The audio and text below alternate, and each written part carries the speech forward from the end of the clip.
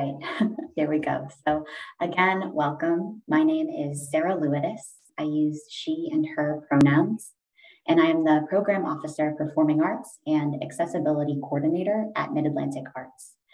I am a white woman with very short, dark hair and blue and white striped shirt.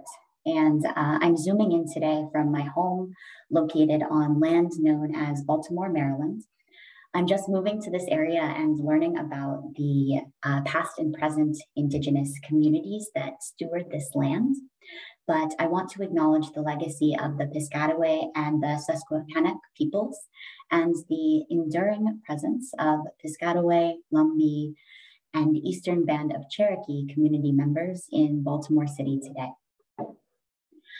I'm happy to welcome you to today's webinar on the Special Presenter Initiatives Program. I'm here with my colleague, Sarah Tunay, who is the Program Specialist at Mid-Atlantic Arts. Today, we will share what this program is, who is eligible, and how to apply. Towards the end of our time together, we'll also hear from Ed Bourgeois with Western Arts Alliance about their Advancing Indigenous Performances, or AIP program, and how you can leverage additional funds for your Special Presenter Initiatives engagements for an artist or company with a lead artist who self-identifies as Indigenous through the AIP Touring Funds program. We'll also have time for questions at the end of this presentation.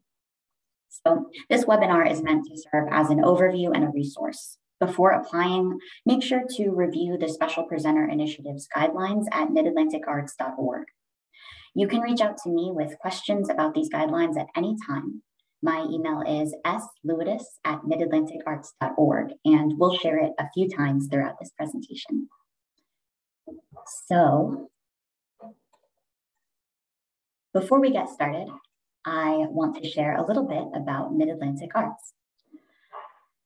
Mid-Atlantic Arts is one of 6 regional arts organizations, which are place-based nonprofit arts service organizations committed to strengthening America's infrastructure by increasing access to creativity for all Americans. So basically, we serve as a link between states and jurisdictions in the Mid-Atlantic region. We work in close partnership with the National Endowment for the Arts, as well as the NEA's member state and jurisdictional arts agencies. Now, some housekeeping. For today's webinar, if you have a question, please put it in the Q&A box at the bottom of the screen. We have ASL interpretation for today's webinar. Joy is here with us. To pin Joy throughout the webinar, select the 3 dots in the top right corner of their video and select pin. Automatic closed captioning is also available for this webinar. For those viewing the webinar live, to view automatic captions, click CC or Live Transcript button, and then click Show Subtitles. Throughout your application process for Special Presenter Initiatives, if you are in need of accommodation, please contact me, Sarah Lewis, at 410-539-6656, extension 110, or email slewitus@midatlanticarts.org. All right, now let's talk about the Special Presenter Initiatives program. This is a presenter-led opportunity for presenters in Delaware, DC, the US Virgin Islands, West Virginia, and the Native nations that share this geography. The program is funded through the NEA's Regional Touring Program, which provides funding to the regional arts organizations to support touring across each respective RAO's states and regions. The program is intended to support artists' tours to small to medium-sized presenters in states and jurisdictions listed above, and to support presenters' engagement of artists and communities. Here are some important dates for Special Presenter Initiatives.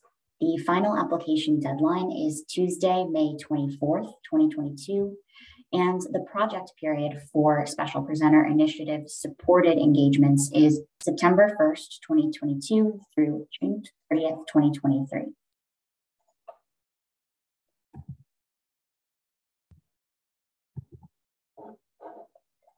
And next, let's talk about presenter eligibility.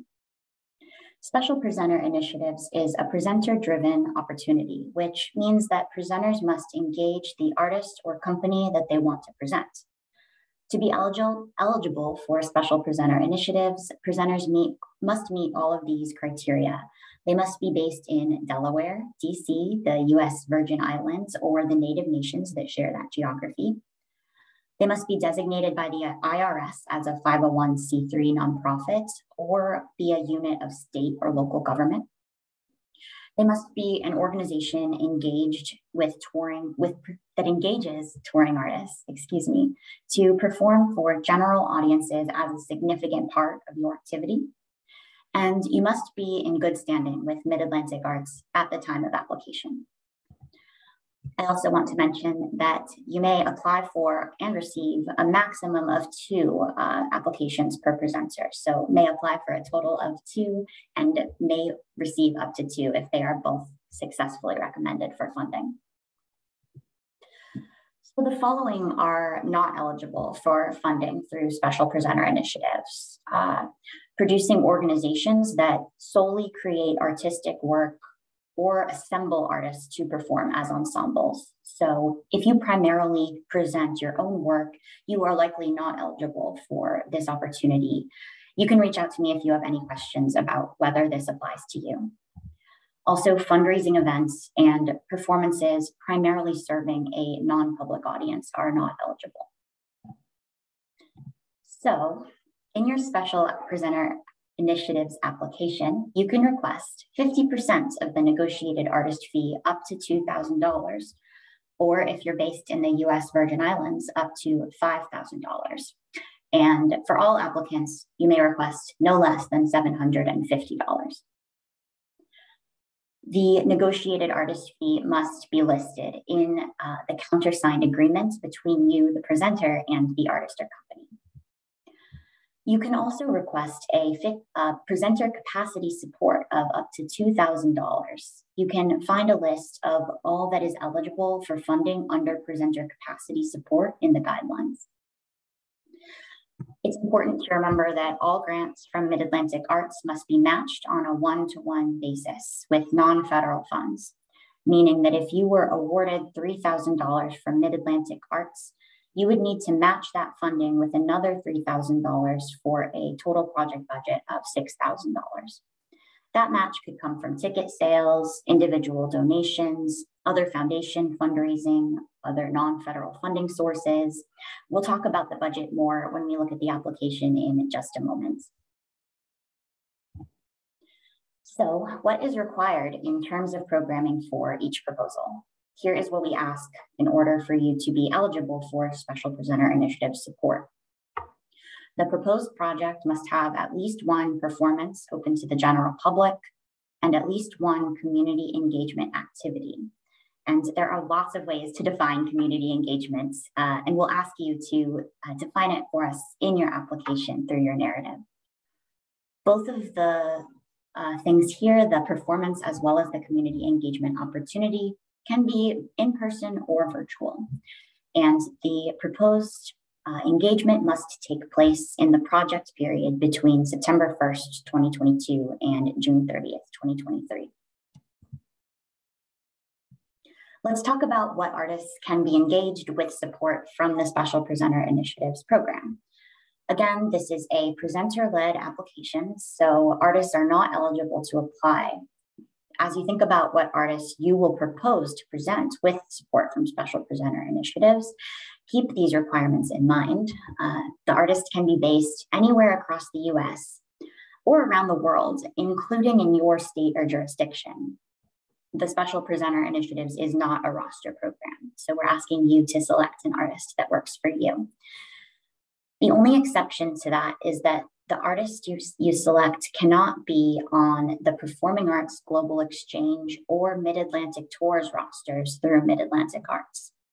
This applies to a relatively small number of artists or companies, and those rosters can be found on the Mid-Atlantic Arts website. Reach out to me if you have any questions about whether an artist you're considering is currently on one of those rosters. Now we're going to take a look at the application itself, and I'm going to swap my screen share here for our virtual tour of the Smart Simple page. Oops, sorry about that.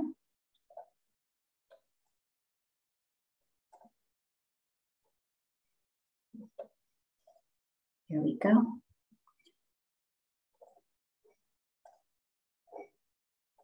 So here we are on the Smart Simple website for Mid-Atlantic Arts. Mid-Atlantic Arts has recently switched our online grants platform from eGrant to Smart Simple. So if you've applied for special presenter initiatives or any of our programs in the past, please keep in mind that your application process is going to be different than it has been in the past. So first, to apply, you'll visit Mid-Atlantic Arts, smartsimple.com, and here we are. I'm going to log in with my test account here to show you how it'll look when you log in as a user. Oops. Try that again. Here we go. When you're in the portal, to start your application, click on Funding Opportunities under Available Applications. You'll see we have 4 funding opportunities available right now.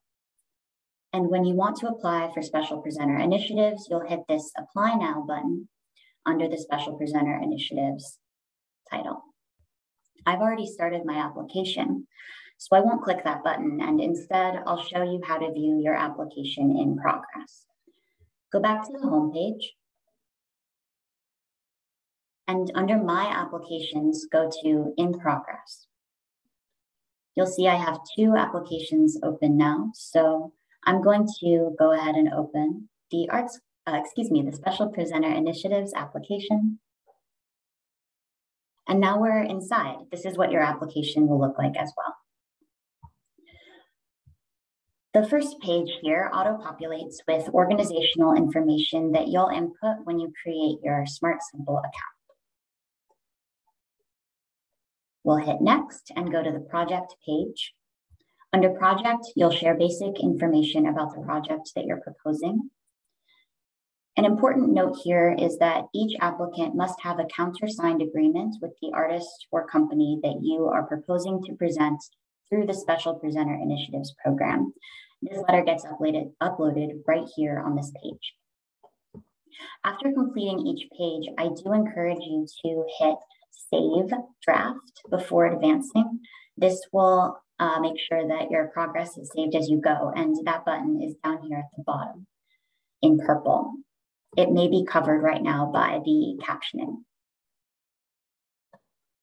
The narrative questions are next. These questions are also available to view on midatlanticarts.org. I recommend that you draft this writing in another document and copy and paste it into the portal. You can save your work in the portal, but just in case your internet skips out while you're drafting the narrative, it's a good bet to draft them in a separate document and copy and paste into the portal. Now let's take a look at the work samples. This should be submitted as a URL, and we will ask for 2 work samples. If your URL link has a password, make sure that you include it here in the application.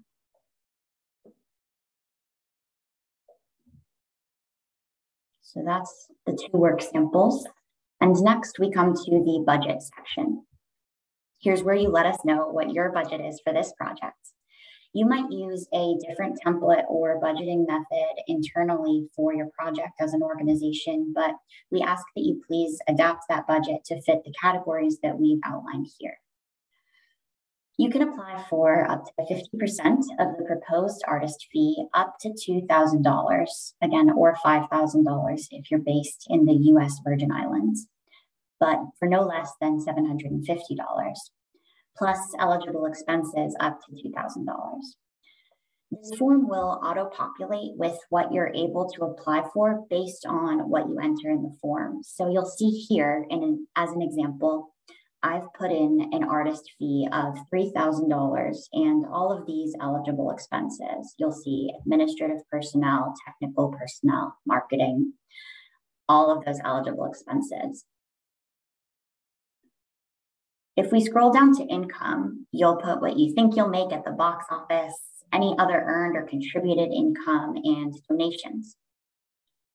Then under grant request, you'll see that the form has auto-populated based on what I put in my expenses column.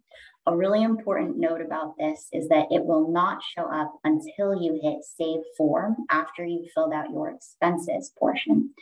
Before you hit Save Form the first time, you'll see zeros in these two sections, but don't fret. Once you hit Save Form, it'll auto-populate. So since our artist fee up top was $3,000, it's telling me that I can apply for a maximum fee subsidy request of $1,500. And similarly, since we had $2,000 in total other eligible expenses, I can apply for $2,000 down here. This means that if my grant were successful, I would receive a total grant from Mid-Atlantic Arts of $3,500. All right.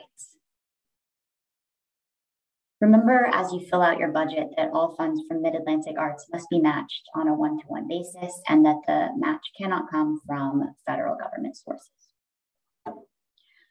Moving on from budget, we go to artist consents. This is where you let us know if you've had the opportunity to discuss the details of this application with the artist or company that you plan to present. We strongly encourage you to be in dialogue with the artist or company that you're working with for this application. You can use the text box here to give us some context on what your conversation has been thus far. The next tab for our records will auto-populate with information that you fill out when you complete your profile on Smart Simple. So check it out, and if you need to make any updates, you can do so by clicking either of these buttons here, Update Organizational Profile or Update Contact Profile. On this page, you'll also need to select a project discipline. These disciplines come from a list from the National Standard for Arts Information Exchange that is used by the NEA. And you'll see there's lots of options here. So just pick the one that fits best for the project that you're proposing. Finally, the certification page is where you'll confirm that you comply with all federal statutes and regulations that are listed here. There are links to each one directly in the application if you'd like to learn more. Make sure to review them and let me know if you have any questions about how they apply to your grant or to your organization.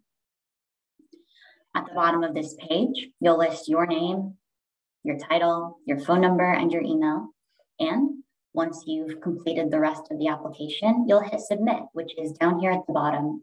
Again, for this presentation, it may be covered by the live captioning that we have on the screen, but it's right down here. Once you've done that, you've submitted your Special Presenter Initiatives application, and we'll stop sharing now so that I can switch back to our presentation and continue with our presentation here.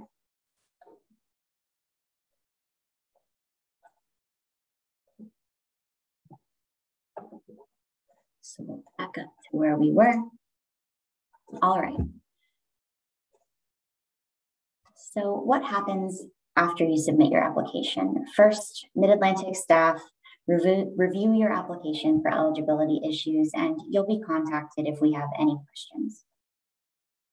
Next, Mid-Atlantic Arts meets with the applicant's state arts agency to review applications and make funding recommendations. From there, the Mid-Atlantic Arts Board of Directors gives final approval on funding recommendations, and applicants will be notified of their selection status via email in August of 2022. So the review criteria for this application are listed here. They are grant impact, artistry, community benefit, and access. The guidelines for this program have more information on each of these criteria points, and I encourage you to review them and consider how your application, including your narrative and your listed project activities, address each of these criteria. So regarding award notification, applicants will be notified of the status of their proposals by August of 2022.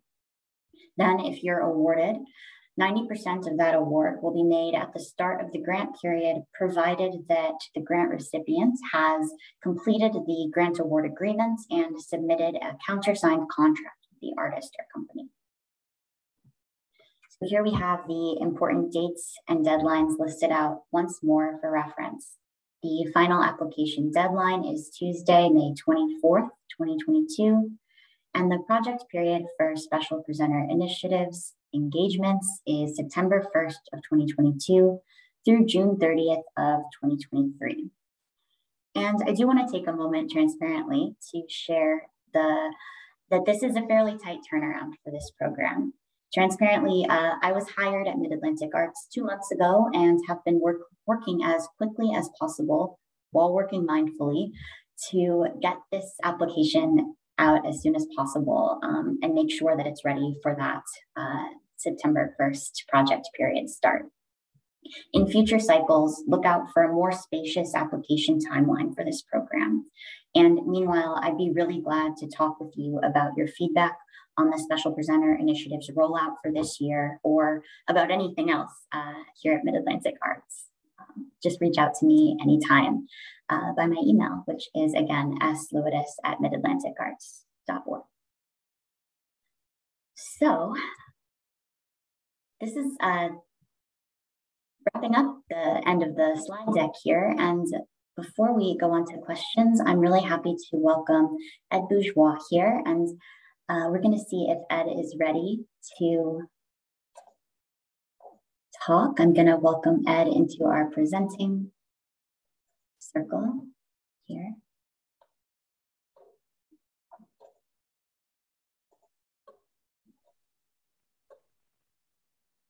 And hello, Ed. Thank you so much. I'll pass it on to you. Hi, thank you, Sarah. It's great to be here. I am calling from traditional homelands of bands of Chinook, Calumet, Clackamas, Multnomah, Molalla, Tualatin, Kalapuya peoples, what's now known as Portland, Oregon, and it's the headquarters of Western Arts Alliance, which you may or may not be familiar with. I am the program manager of the Advancing Indigenous Performance Program, and we have multiple sub-programs that may be of interest. In particular, for this conversation, I'd like to promote the Touring Fund, what we call the Touring Fund, which matches awards made to you by your RAO, so by Mid-Atlantic Arts, for the engagement of Indigenous performing artists. So through our funder, Mellon and the NEA and multiple other funders, we are able to provide this matching funding. It's a very simple process because it is based on your awards from Mid-Atlantic. They provide for you an opportunity to check a box when the act that you are engaging involves a lead artist who is Indigenous, self-identifying as Indigenous. You check that box. When you're awarded, Mid-Atlantic sends us the list. We just sort of vet the artist for eligibility, and then we just send you an award letter. It's that simple. There's no additional application process, and all you need to do is provide that information on the artist. As I said, we have a very broad definition for the AIP program of indigeneity. It is only for US-based Indigenous artists, so the artists must be US citizens or permanent residents. They can have been born outside the United States if they're from a tribe that is bisected by the border. So you may know there are Tohono O'odham, or in the north, Cree, Blackfoot. There are different tribes where there are communities on both sides of the border. So those artists would qualify. It also includes all of the US territories. So we have artists that are from as far away as Guam, the Marianas Islands, American Samoa. All of those eligibility facts are on our website, and I can give you that address in a second. But basically, all you do in making your application to Mid-Atlantic is you check that box that says they're Indigenous. They communicate with us. We just check and make sure, and then we send you an award letter. Sometimes it's a one-to-one match. It is up to a one-to-one match of the artist fee.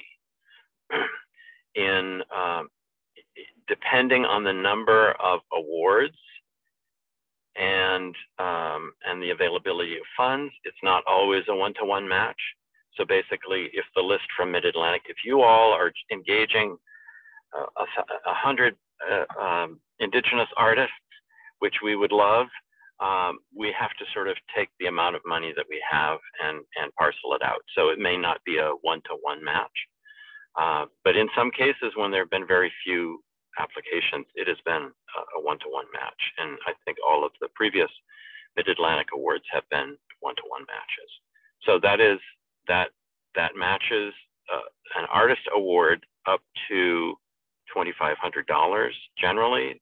We've gone over in some cases, but basically it doubles your money for the artist fee, excuse me. So please seek out those artists. We know they're there. There's a huge Native American community in New York City, in all of the states. I come from the East as well. I'm a Mohawk descendant. I was born in Connecticut. So I know growing up, there was this sort of myth that Native people don't exist in the East anymore. That's after 500 years of contact. So it can be difficult, I understand, but we can always help too if you have questions and would like any assistance in identifying artists, please let us know. I know we've made a concerted effort in the last couple of years in the NEFA region in New England to identify artists, and there are some even Mid-Atlantic artists who are going up to work in the NEFA region. So we've increased the number of awards in that region dramatically in the last couple of years. So I know the same thing will happen in the Mid-Atlantic region. We made our first award in Pennsylvania last year. We've made awards in Maryland, in New York State, and like I said, even in West Virginia, we have artists that are far out into the west of the Atlantic seaboard. So they're there. We can help you identify them. There are some amazing artists, and there's no additional reporting. It's about the easiest money you can get. Really, seriously. We pay 50% up front before the engagement, and then when you submit your final report, when your final report is approved by Mid-Atlantic, we cash you out with the rest of the award. It's really very simple. It's been more complicated, of course, like everything else, by the pandemic, but we're getting back into a routine where you're actually able to present artists and we're able to pay you for them. During the pandemic, just anecdotally, during the pandemic, when we had these awards on the books, and presenters were not able to follow through with in-person engagements, we were able to recognize performances, engagements that were done on the internet, that were done not in person, and we were also able, when engagements were completely canceled, we paid the artists directly so that they didn't lose out on the fee that they might have, that they were relying on. So the money's there, and we'd love to partner with you. We'd love to expand your knowledge of Indigenous artists in your area.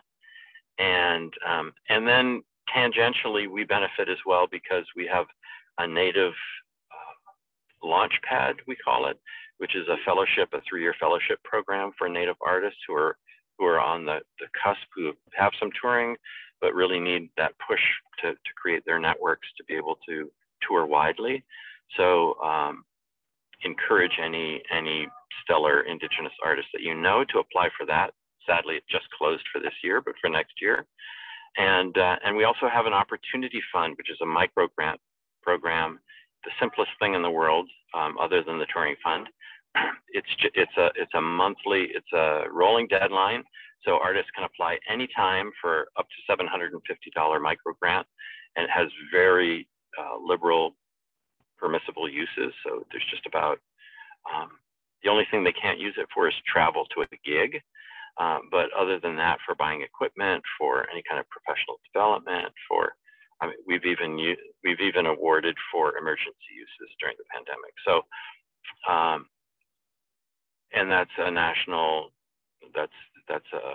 program. So if you know any Indigenous artists and they could use $750, I mean, we're buying microphones, we're buying things that people really need to sort of, get their work out there. All of those, I think, Sarah, I saw you share the link to Advancing Indigenous Performance.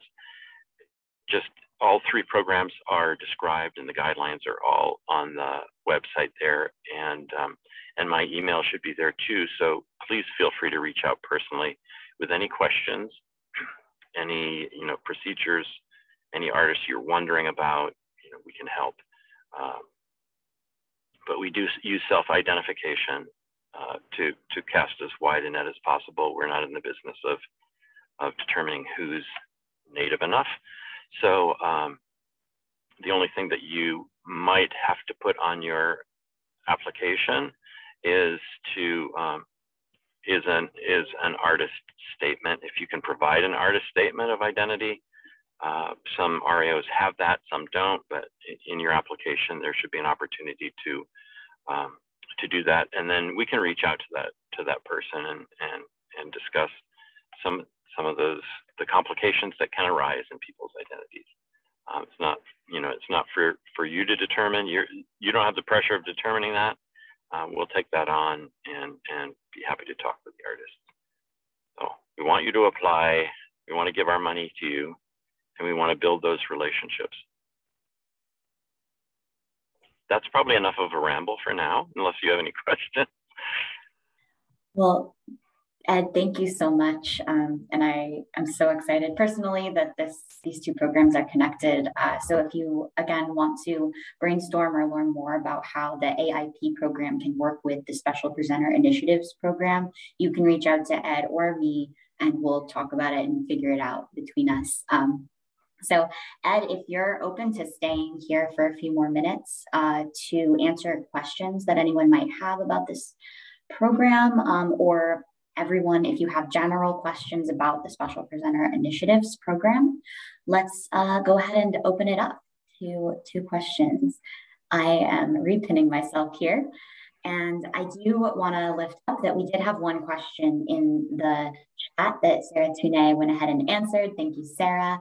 The question was, we have to set up a new password or login if you already have one from the previous portal. And the answer is yes. We do need you to create a new login and password if you have not used the midatlanticarts.smartsimple.com website in the past. So it is a whole new system, and we thank you for your patience there, getting yourself set up with a new account. So I'll hold for a few more minutes to see if any more questions come in the Q&A. I also want to say that if you'd prefer to speak your question, you can put a quick note in the chat and I can unmute you for a moment to ask it directly. So I'll hang out here for a few more minutes and see if any questions come up. And if not, if something comes up later, email me anytime. slewis@midatlanticarts.org. I'll be happy to talk with you. And I really hope that you'll consider applying for the Special Presenter Initiatives grant in this round, and that you'll spread the word to fellow presenters in your community. Thank you, everyone. And I'm seeing a question in the Q&A. Are in-kind donations allowed? Yes. So the budget section does have a place for you to put in-kind donations, but I do not believe that they will count towards your 50% match. But that is an excellent question, and thank you for your support in my continued learning of what matching is and is not eligible. I will make sure that that is clear in the guidelines, and you can shoot me an email after this to absolutely confirm. But I do know that there is a spot for you to account for your in-kind donations on our budgeting page.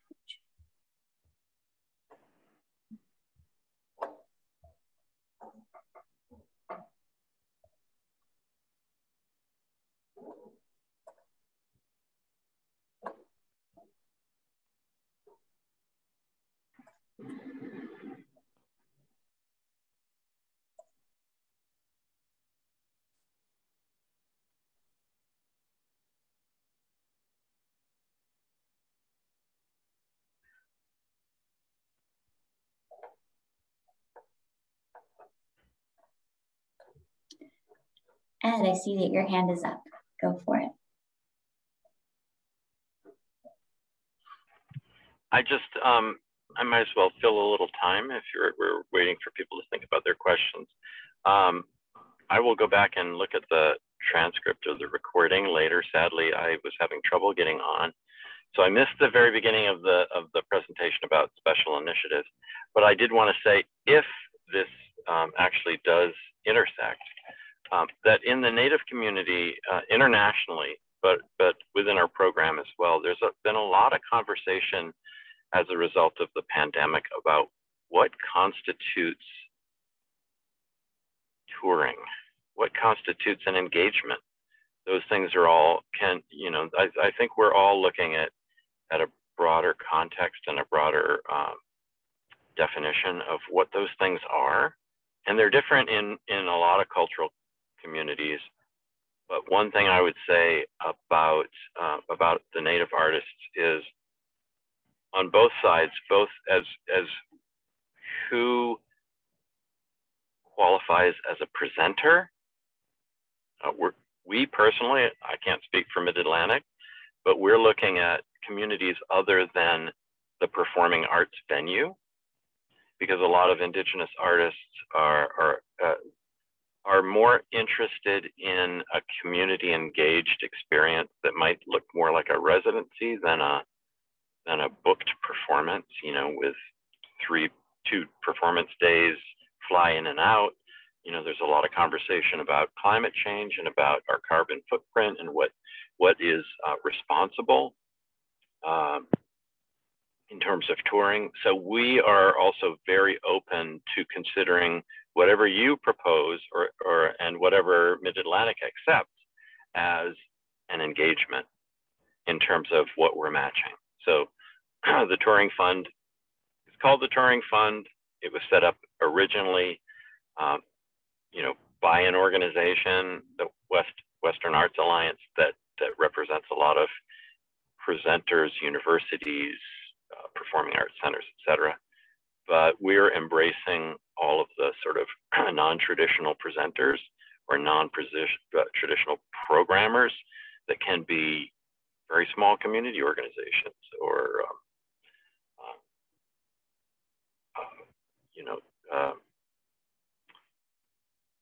communities of faith, or a laundromat, whatever it is. And this is not to override whatever Mid-Atlantic is doing. You'll have to follow those guidelines, but just know that we are very open in terms of what we're matching and who we're matching. So that's given you enough time to come up with more questions, I hope.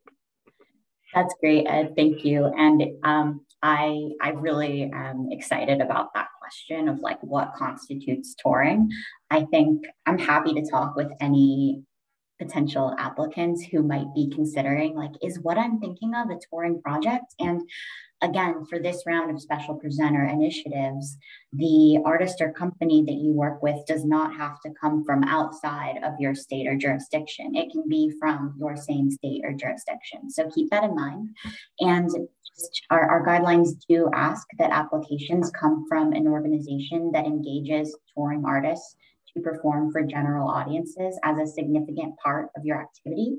But if you have any questions about if or how that works for you, especially if you're like, maybe that isn't me, I don't know, let's talk about it and see, because I'd love to have that dialogue with you, and we want to make sure that this funding can get out to as broad of a community as possible. So with that, I think since we don't have any more questions in the chat, I'm going to assume that we are good to go. But again, thank you everyone so much for your time here today with us. And I'll look forward to seeing your applications or to hearing any questions that you have. Again, slewis@midatlanticarts.org. Thank you again, and thank you, Ed, for being here to talk about AIP. And thank you so much, Joy, for interpreting for us. Really appreciate it. All right. Take care, everyone. Goodbye.